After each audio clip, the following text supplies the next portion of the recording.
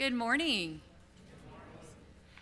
Welcome to Silver Lake United Methodist Church. I am Reverend Christine Potter, and it's so wonderful to be here to worship with you today and to see all of your bright faces this morning. We have just a few announcements, so if you want to look in your insert in your bulletin, you can start there. Okay, but actually before I get too far, I'm going to announce birthdays so that I don't forget today. It's very exciting. Okay, so the birthdays that I have for this week, and please raise your hand if I've missed you because I'm trying to get these caught up. I think I missed somebody last week. We have Dixie Little on the 20th. Her birthday is on the 20th. Dennis Johnson McDonald, oh, sorry, that's not right. Dennis Johnson is on the 21st. Aiden Stoffer McDonald is on the 23rd, and Brenna Stoffer McDonald Stoffer is also on the 23rd. So happy birthday to all of them. And did I miss anybody who's here?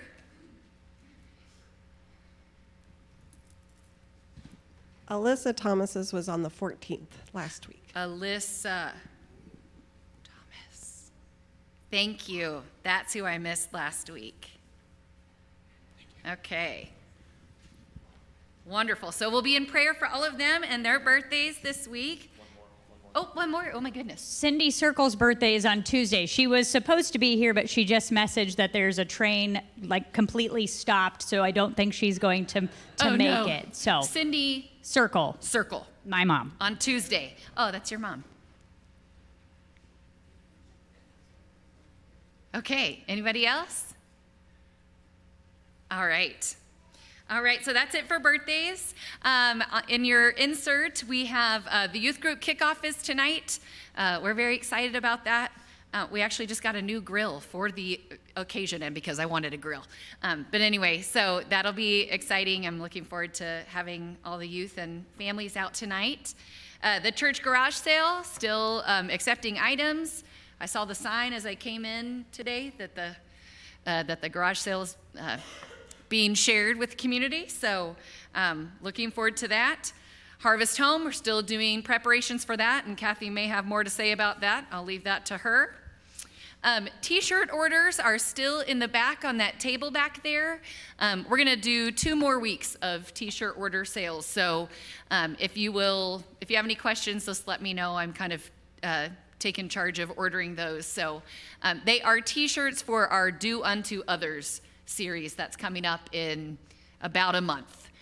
So sign up in the back for that. Next week, our district superintendent, Jenny Collins, Reverend Jenny Collins, is going to, not next week.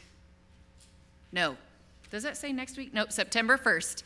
So in 2 weeks, she will be coming here to help lead worship and to share the message. I will not be here that day, and she graciously offered to come and preach, so that's super exciting. So mark your calendars to be here that day if you want to hear her share a message, which you do. Birthday corrections.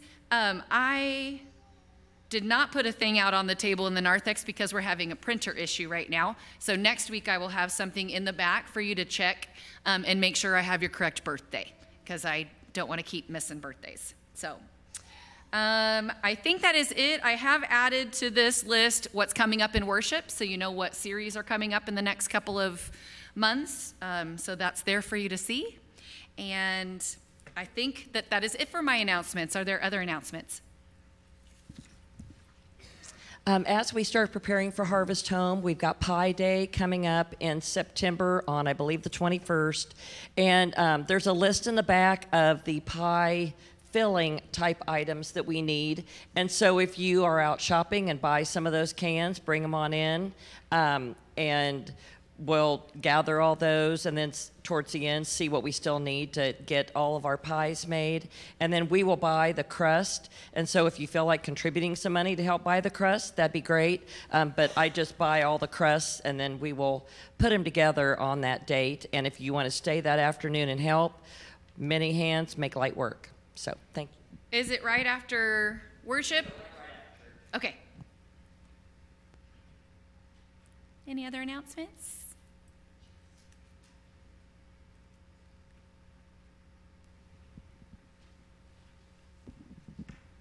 I would just like to thank everyone that came to the meal Wednesday evening, and also apologize because we misjudged the amount that we needed.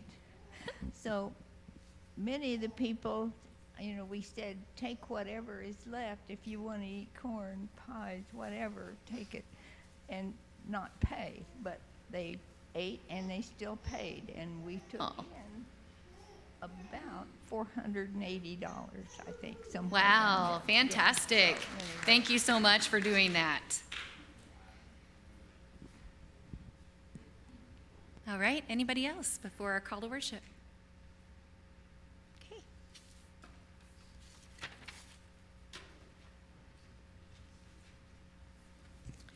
Please rise in body or spirit and join in our call to worship. God, we gather today to explore Scripture, our faith, and the witness of others who have walked the line.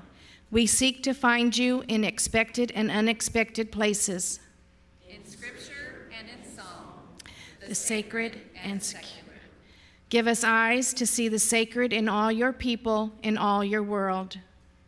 we want to see with your eyes. Amen.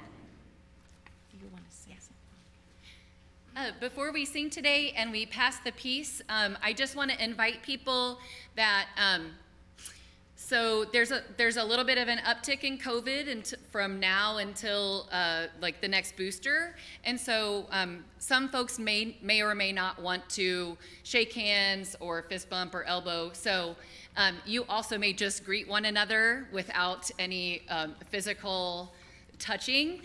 So please just be sensitive to each other, but at this time, just invite you to say hello and good morning to one another.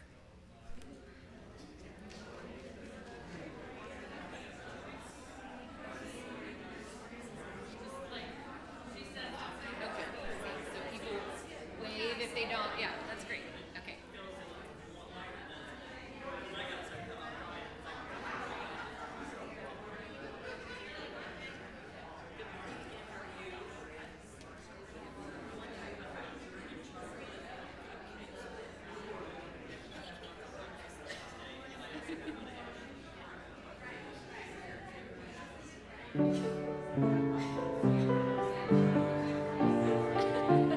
That was too fast for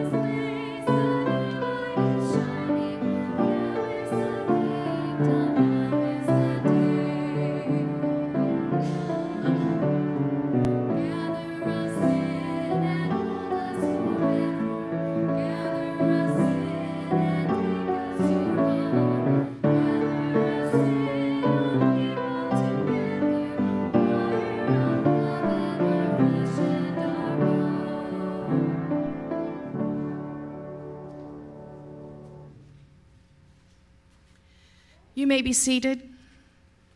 Please join me in our unison prayer. God, of us all, we spend our lives trying to figure things out and even trying to figure you out. Sometimes it is easy to recognize your presence, and other times it is not so easy. Give us patience, trust, and wonder to see all the mysterious ways you bring light and love to our lives. We want to be your people, receiving your light and shining that light for all the world. May it be so. Amen. All right. Come on down, kiddos. Come on in. They're waiting so excitedly. I think we should try something. Next week before worship, everybody stand out in the hallway and just come running in with excitement before. You guys are good leaders. Yeah. Okay. So I don't have any props with me today. We're just going to talk. Okay? Oh, man, they're so disappointed. Okay, I have a question for you today. How many of you went back to school already? 3. And how many of you are going to go back to school this week? Okay. I didn't go to school with Ollie, but he's going to kindergarten, and then I'm going. That is amazing. I'm really excited for you. So I have a question. Ruthie gets more fun, and she doesn't have to do lots and lots of math. She doesn't have to do lots and lots of math. Well, I was a math teacher, so kind of offended by that comment. No. Okay, so I have a question for you all. When you go to school, do you have like rules in the classroom? Yeah, what are some of those rules? Yeah? No pushing. No punching. That's also a good rule. Yeah? Be kind. No taking books. No taking books that are not your own books. Yeah? Do you think those are good rules? No. Sometimes. Are there any rules that are kind of hard to follow? Yeah, like what? Can you think of any? Hopefully not the non-punching one. You know what rule I have a hard time with sometimes, that a couple times I got in trouble with at school? No talking. No talking while the teacher's talking. That was kind of hard, isn't it? Because sometimes you have something really important to tell your friend and you can't wait, right? But why do you think we have that rule? No talking during the teacher's talking. Yeah?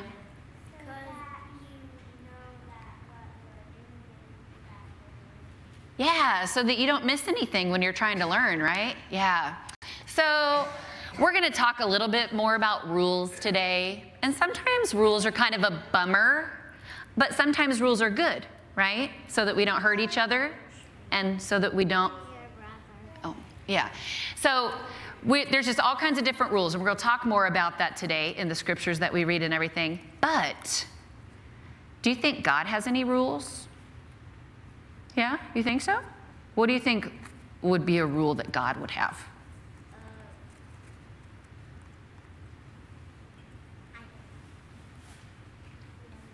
You don't know. This is tricky. It's a hard one. Do you think that God would want us to be kind? Yeah? You think God wants us to be kind? So that's kind of a rule like at school, right? Yeah. Have you heard of the 10 Commandments before? Those are kind of like rules, aren't they? Yeah? So the Bible has lots of different rules that God has given, that people have in their minds. So we'll talk more about that. But when we break a rule, how do we feel? How do you feel when you break a rule? Kind of bad? Yeah. Sometimes you get in trouble, right? When you break a rule. Today, what I want you to know is that even when you break a rule or do something maybe that you wish you didn't do, guess who still loves you? God. God still loves us no matter what we do. And that's really awesome, isn't it? And other people still love you too, right? Your parents, your grandparents, your friends. That's really good, isn't it? All right. Well, let's pray together, shall we? Okay. God, we thank you for being with us today. We thank you that there are some rules that are good for us. And most of all, we thank you that when we break the rules, you still love us and give us a second chance and a third chance and all kinds of chances. We love you and we thank you. And we all said, amen. All right, thanks, friends.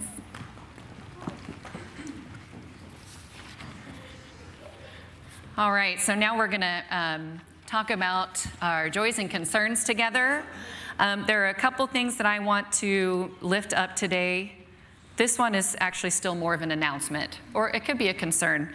I received an email from Pastor Cameron the other day that someone had been receiving like scam email. I'm seeing a couple heads going like this. So if you get an email from him, it is likely a scam. So don't open it, don't do anything with it, just delete it. He would go through me if he were trying to reach out to you. So he wanted me to let you know that so that you don't get into any issues with your technology. Also want to announce that Judy Howe isn't here, right? No, okay. So I spoke with her yesterday on the phone the evening before she was taken to Stormont Friday night. And she's having some tests run. Not yesterday, I hadn't heard any really more specifics. So if other people have specifics, but she didn't think she'd be here today and wanted me to let everyone know that she was there. So please lift up some prayers for her. And if you have more information to give, then please share that as well. Prayers for Kathy. This Friday, Jensen will have his left ear cochlear implantation on Friday morning. And so she said she's keeping busy right now because she's a little nervous and anxious. So I know she appreciates our prayers and thoughts. So please direct them her way and give her some extra love this week. The last thing that I have before I take prayer concerns is, as you know, Dale Fry passed several weeks ago, and after the funeral, I was able to have some really beautiful conversation with his daughter, Patricia, who I did not really get the opportunity to speak with before the funeral. And so she really it was on her heart to share some of her own stories about Dale. And so I wanted to just share a couple of those with you to honor her and to honor him in this moment. So she's kind of written a whole beautiful letter that she worked with with her kids. And so I'm going to put it in the back if you'd like to read the whole thing. It's beautiful. But for now, I'm just going to share just a few stories with you. So this is from Patricia. She says, when I think of my father, I see the little boy with blonde curls who grew up on a farm just north of town in Silver Lake. Blue eyes, big smile, charming, a little ornery, but in a good way. He spent the first 19 years of his life on that farm before he married my mom, and the two of them together created a world that blossomed right in the heart of Silver Lake. Dad shared many useful beliefs when I was growing up, and some of the silliest are some of the best memories I have. For example, and I always think about it now when I hear a train, trains will roll through Silver Lake last night, and there were many times late at night, and there were many times I'd hear the lonely sound of a train whistle as I laid in bed. Some whistles were very clear and crisp, while others were hollow and empty. Today, I live miles from any train tracks, but on occasion, I will hear the hollow sound of a train as it rumbles through. And I can hear Dad say, "Hear how hollow that sounds? It's going to rain." And it does. If a train isn't available to tell me when to grab an umbrella, I can always look at the moon to determine if it's a wet moon or a dry moon. As Dad explained it, think of the moon as a container, and you're pouring water into it. If the shape is such that the water will spill out, it's a wet moon. If the moon will hold the water, it's a dry moon. Anybody hear that before? Yeah, okay, that's fun. My children grew up believing the wet moon made it rain, and I think Grandpa Dale got a kick out of that. I know I still believe. And then this last one, we had a good laugh when she shared about this, so I'll share this last memory. A story Dad has told a million times is when Max, Val, and Delaney were standing in the bed of Grandpa Dale's truck feeding the cows one evening. They'd grab alfalfa pellets and hand feed the yearlings as they crowded around the truck. Cows are quite docile, unless they're scared. At some point, Delaney lost her balance and tumbled over the side of the truck. Grandpa, fearing the cows might jump at the sudden appearance of a little one standing in their way of alfalfa pellets, was sure he would hear her scream or cry.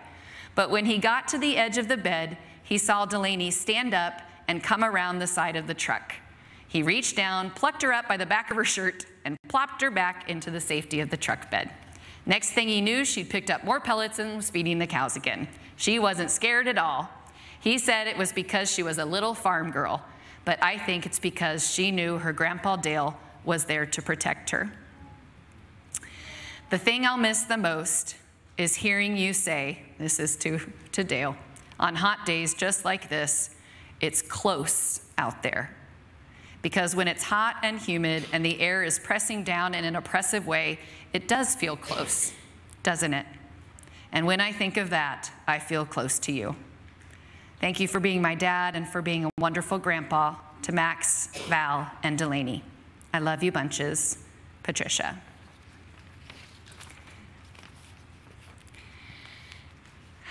At this time, I would love to take any joys or concerns from the rest of you that we can lift up today. Jan Lowry is having hip surgery this Friday, I believe it is. I just know it's later this week, but they were able to get her in pretty quick, and so she's looking for some relief on her hip.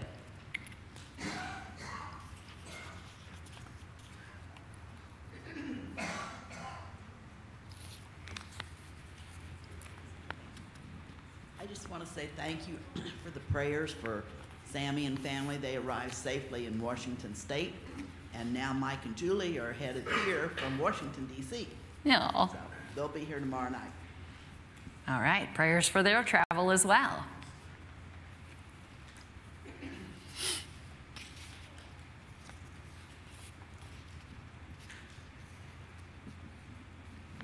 I actually have a couple of prayers. The first one is my mom's going to be having a procedure on Tuesday to have the stimulator removed from her back. I can tell you what year she had that done, but it didn't work since the time they put it in. Probably worked for a couple of weeks, and then it didn't work, so hopefully that's going to give her some relief. And then I would like to ask you for a prayer for my friend Michael Cash. He lives in California, but he's been very instrumental in supporting me in my grief training that I've been going to, and he could use your prayers. He has lung cancer and stage 4. So. Prayers for him and your mom. A couple things on my mind this morning. Some of you have asked about Jane. We finally found out that she tore a rotator cuff in her left arm, which means she doesn't have a lot of range of motion in that arm. We're supposed to go see the orthopedic people sometime later this month, see what they have to say, keep her in mind. And Jackson reminds me this morning that there's going to be a lot of kids his age start college tomorrow morning. You need to keep them in prayer too. Yes.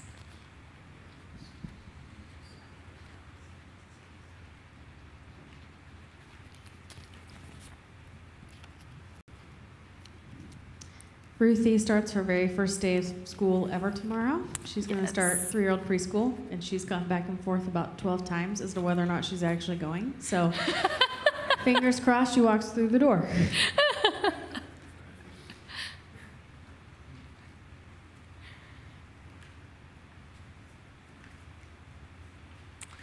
All right, let's go together now in prayer. Gracious and loving God, we take this moment to still ourselves to breathe in your breath of life and breathe out. We give you thanks for your presence with us. We give you thanks for your unconditional love for us. We give thanks today that you share in every joy and every sorrow that we have as your people, as individuals and as a community. We pray for those who are returning to school, those who are going to a new class or going to school for the first time. May these transitions be gentle and joyful. Be with not only those students, but also with their families as all transition during this time. We ask you for healing for those who are in the hospital, for those who have received new news about past injuries, for those who can't be here with us today because of illness or mobility issues. We imagine those persons in our minds and wrap our arms around them in spirit. We thank you for birthdays, for the cool weather that comes and goes, all the new things that are happening around us.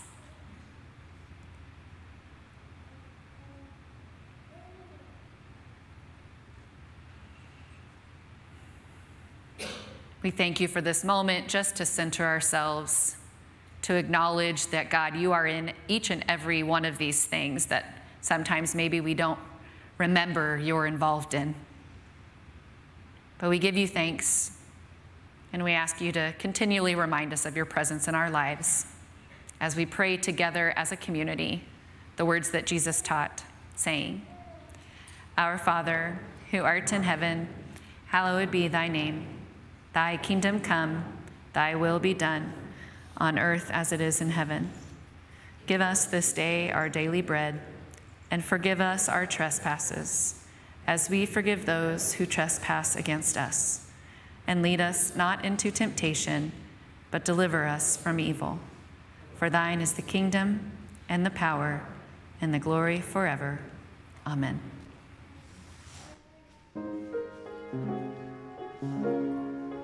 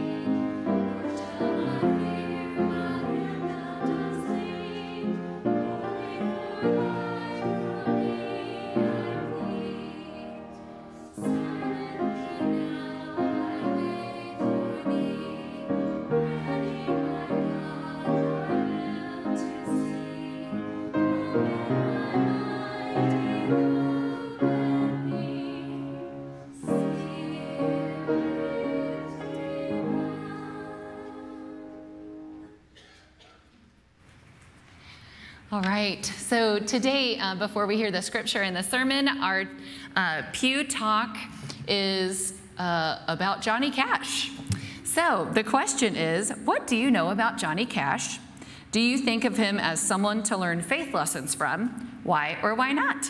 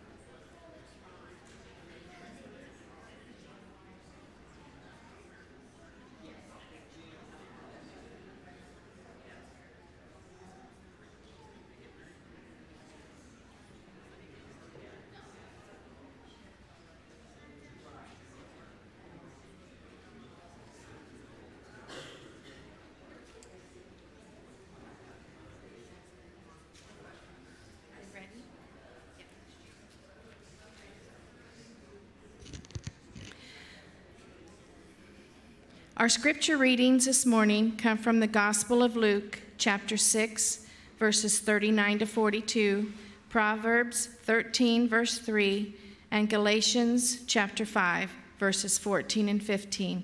Please rise in body or spirit and join me for the reading of the scripture. First from Luke. He also told them a parable. Can a blind person guide a blind person? Will not both fall into a pit?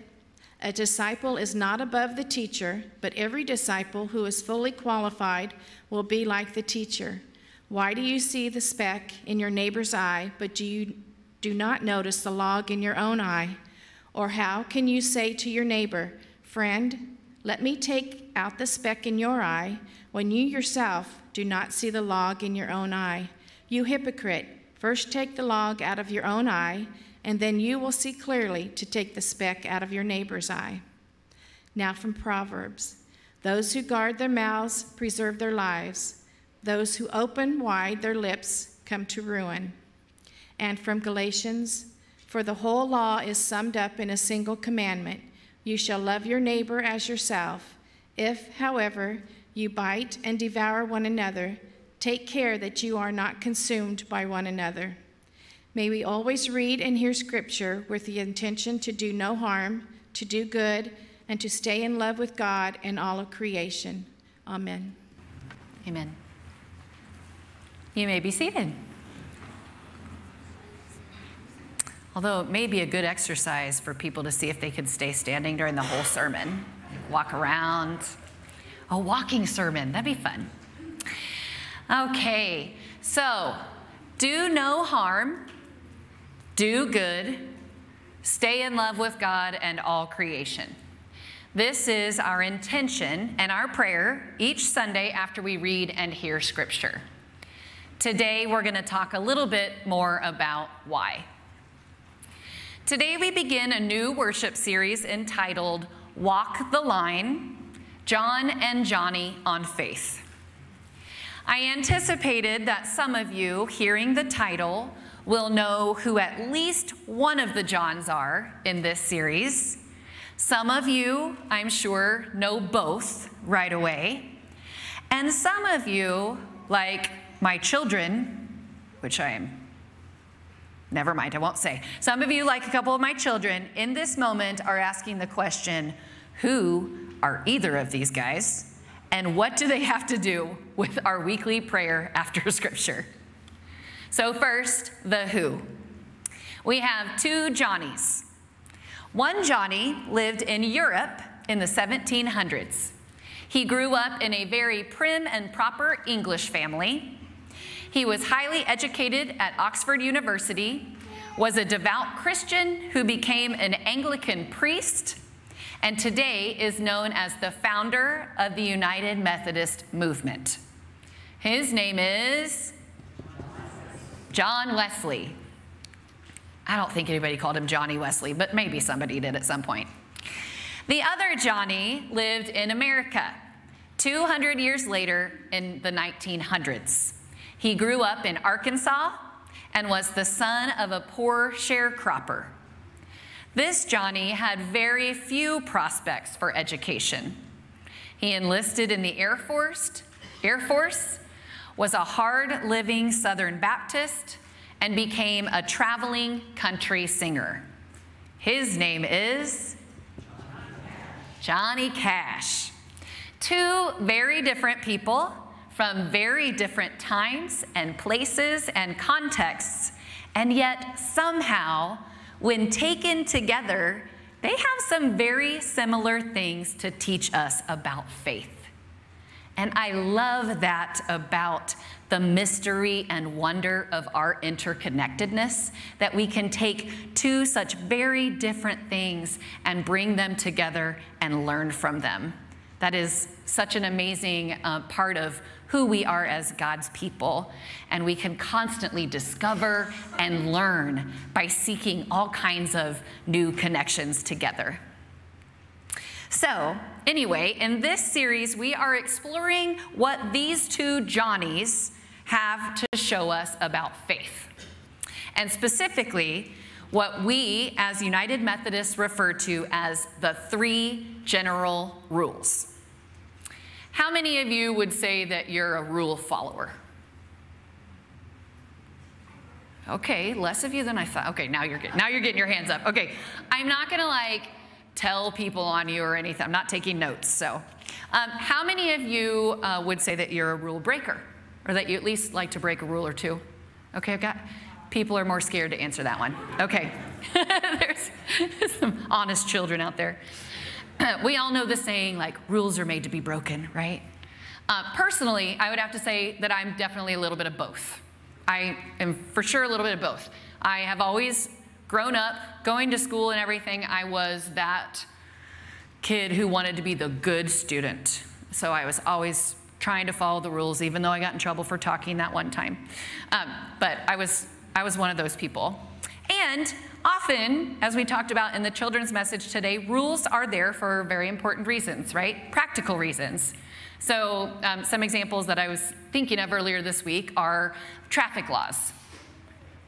Raise your hand if you like traffic laws. Okay, yeah, like I really would prefer not to live in a place where there are no traffic laws, or at least understood traffic laws. Laws against all kinds of crimes, like theft, or just any kind of harm to one another, right? Those are good laws, good rules, completely important. Even if we take it away from laws, imagine playing a card game that has no rules. Can you even imagine playing the game? Like, it doesn't make any sense, right? So when I used to serve at Emporia First United Methodist Church, and when I was there, for confirmation, I would always work with the youth director there, who's now a very good friend of mine, and we would always play this game when we were talking about rules. And the game would go something like this. And I thought about playing it today all together, but then it sounded like it was gonna be too chaotic, so I'm not gonna make you do that. So we would gather all the kids together in this wide open space it was kind of like a gymnasium. And the directions would be, okay, we're all gonna play a game together. You get to create the game, and the only stipulation is that there are no rules. So I wish we had videos to show of the way that this game went, because it was, as you can imagine, complete chaos. At first, it was like, oh yeah, there are no rules. We can do whatever we want. So people are just sort of running around aimlessly with different, soccer ball, football, just throwing it around. And pretty soon they're like, what do we do? And so we have kids coming up and saying, can we say that you have to kick the ball in this direction if you're on this team, and we would say, no, is that a rule? Then you can't do that. So as you can imagine, they kept coming up to us with ideas, and we would ask them if it was a rule, and it was always a rule, because you have to have rules to play a game, right?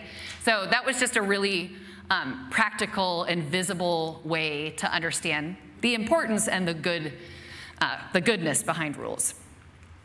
But I do also have to admit that throughout the years of my own life, and just in the social world in general, I've encountered some rules that I felt needed to be broken, and that others felt needed to be broken. Some of them I'm not going to share today. But not all rules are good rules. Close your ears if you're a child right now. Some rules harm specific people, like laws that women or people of color can't vote. That used to be a rule, right? That used to be a law. Bad law. The Jim Crow laws and the whole notion of separate but equal. Thought that was a fair rule. Realized that's not a good rule, right? The stance of some churches, even still today, that women should be silent. You can guess I don't like that rule, right? And it's certainly harmful for at least 50% of the population to be silent. So you can fill in the blank with some of your own things that you don't think are good rules. And there are some rules that I have intentionally not mentioned today because they're divisive. And I don't have a particular reason to rock the boat in that particular way right now. But I do think it is important to name that we don't always agree on which rules there should be, which things require regulation, and which don't. We don't always agree. And it's important for us to have honest and loving discourse about those things, which we do really well, right? It's super easy to do. But today we're talking not about those divisive rules. We're talking about 3 simple rules that I really think all of us agree on. And just maybe, since we can agree on these 3 rules, those could be the foundation for all kinds of compassionate and loving discourse about the other things that we don't agree on. So these 3 rules were created by John Wesley, not Johnny Cash. And John Wesley created these rules when he was working for church. He was working to revive the church.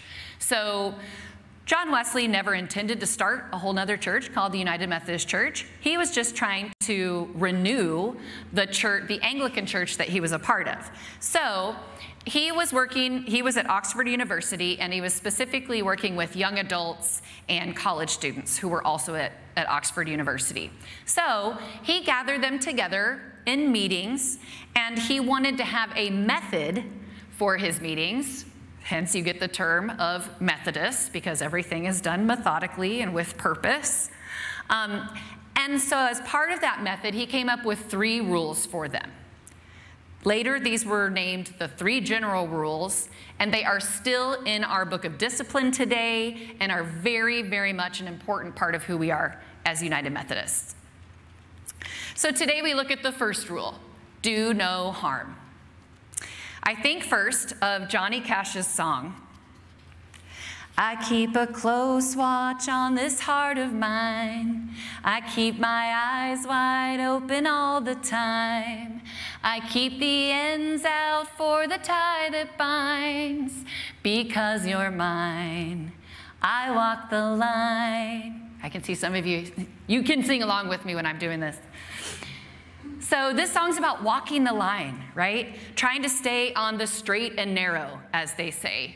He keeps a close watch. He keeps his eyes wide open. And he does this not just for some random reason, but he does this walking the line because of love, because of this relationship, right?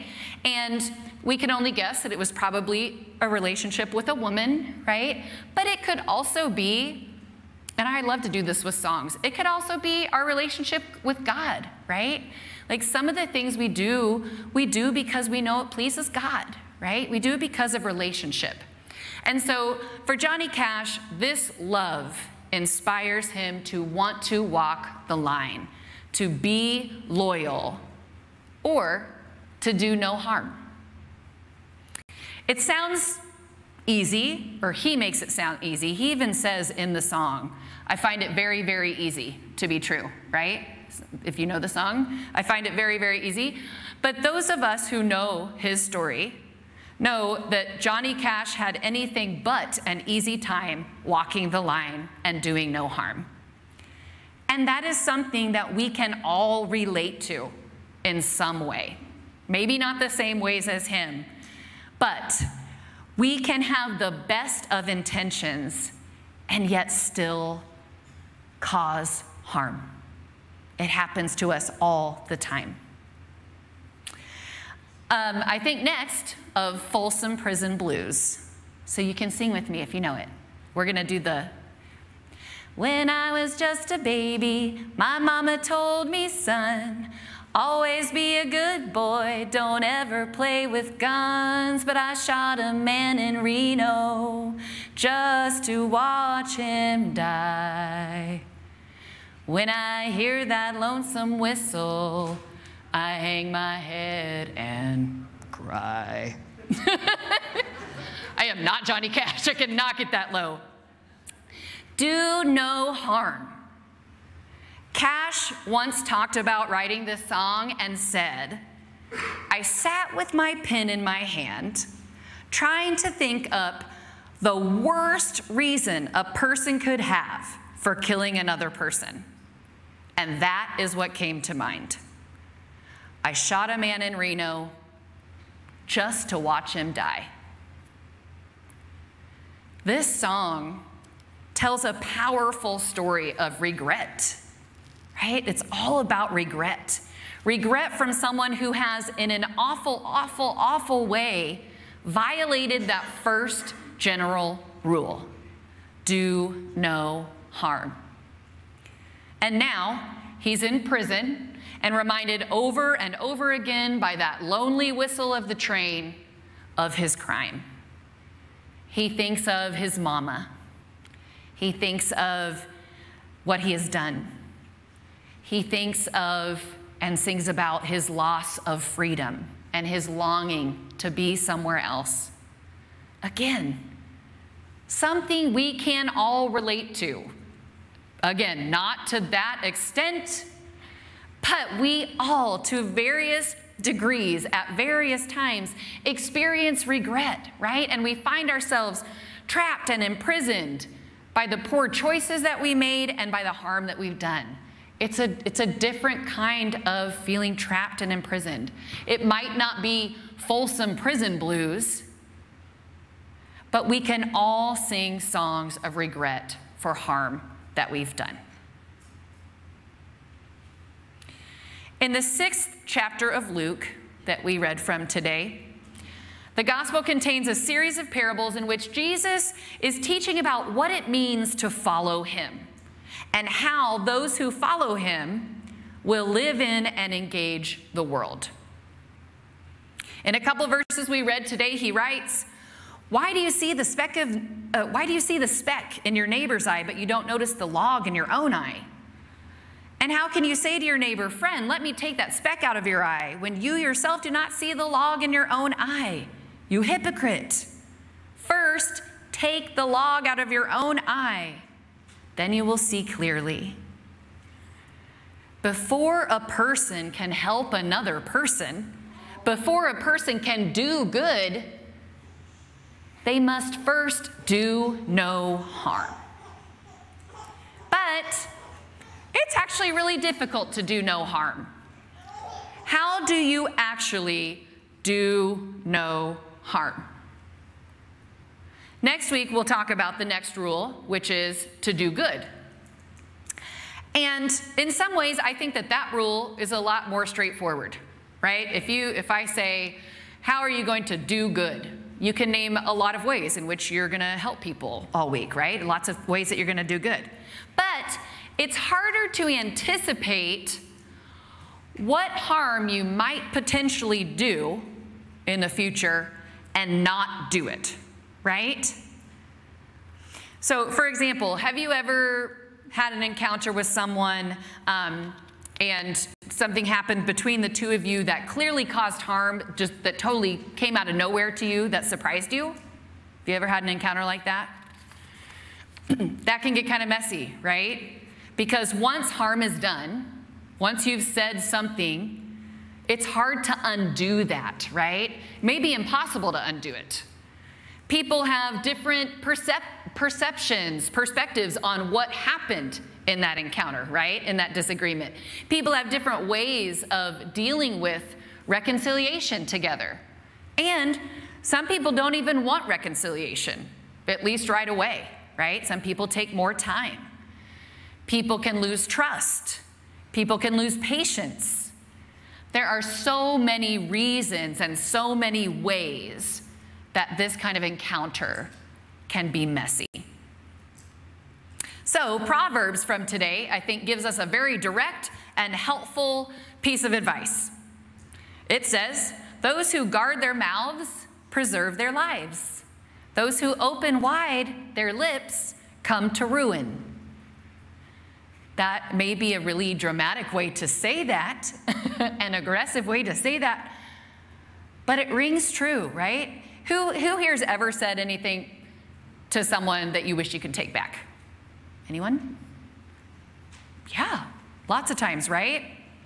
Sometimes we can do no harm simply by pausing and not saying anything at all in that moment where we are ramped up and ready to spew out lots of wonderful things, right?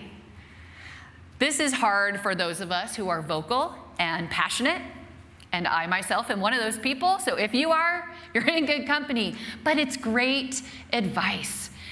We're in such a hurry to talk fast, right? And to have conversation that's so quick these days. But Proverbs reminds us that we can pause, and in that pausing, prevent a lot of harm that is done. So what does it look like in your life? We all have different relationships, right? With ourselves and others and God. What does it look like for you to do less harm to others, yourself, and to God? So we're going to imagine a few scenarios here, and if you're somebody who gets very distracted visually and you want to close your eyes to imagine these things, I invite you to do that at this time, but you also don't have to. I want you to imagine.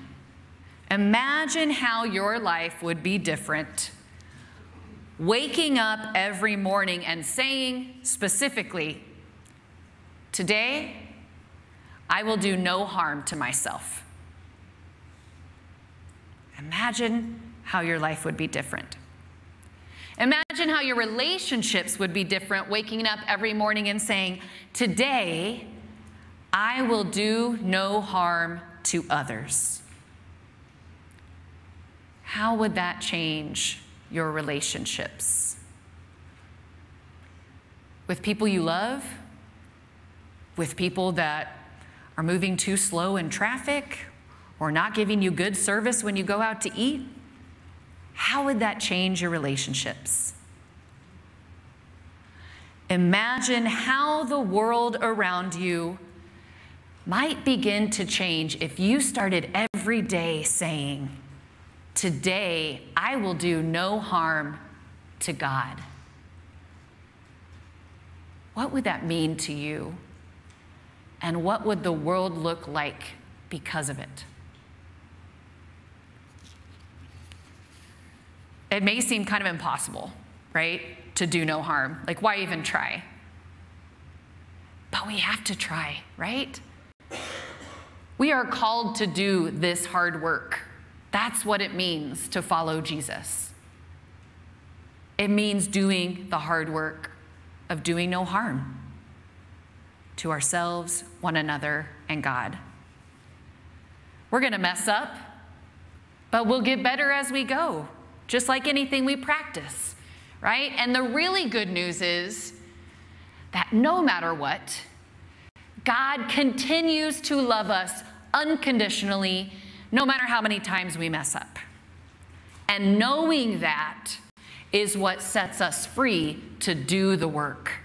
Knowing that at our cores frees us for the work.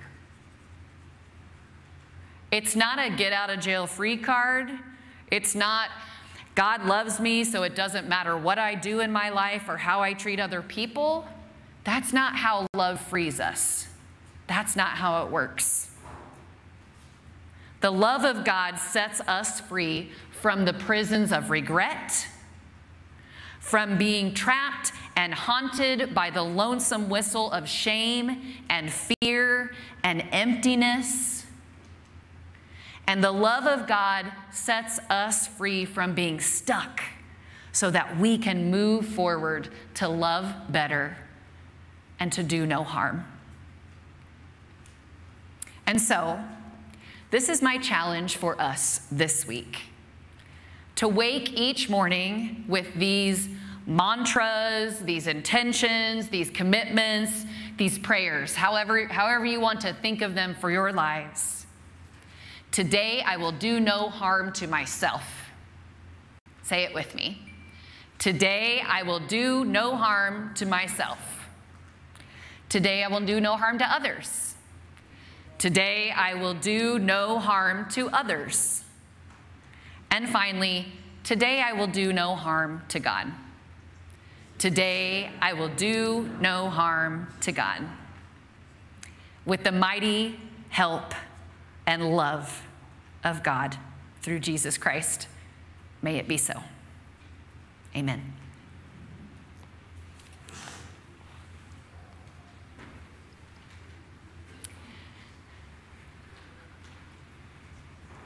It's offering time, right?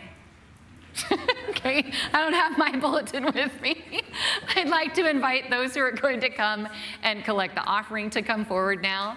And please, just always a reminder that your monetary offerings are so beautiful and important to the church, and so are all the other ways that you're giving in body, mind, spirit, with your prayers and with your actions. So let's take this moment to think about how we will give back to God this week.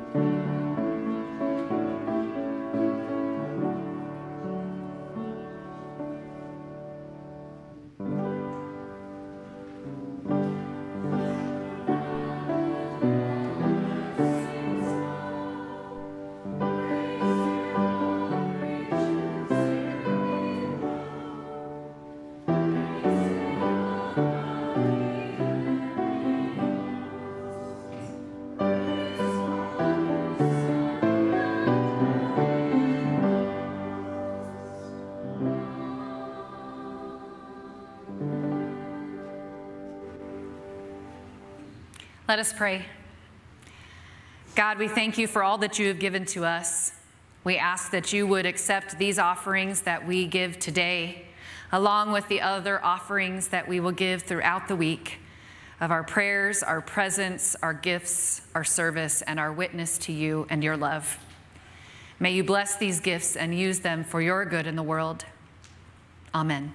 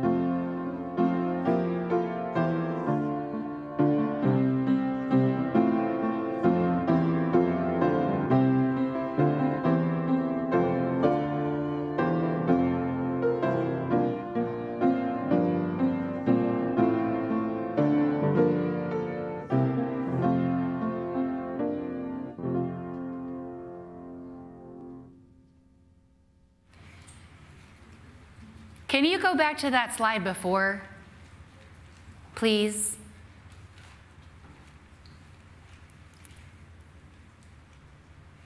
This is the benediction for today. Let us go to serve in peace, the gospel to proclaim. God's Spirit has empowered us. Let us go now in Jesus' name. Amen.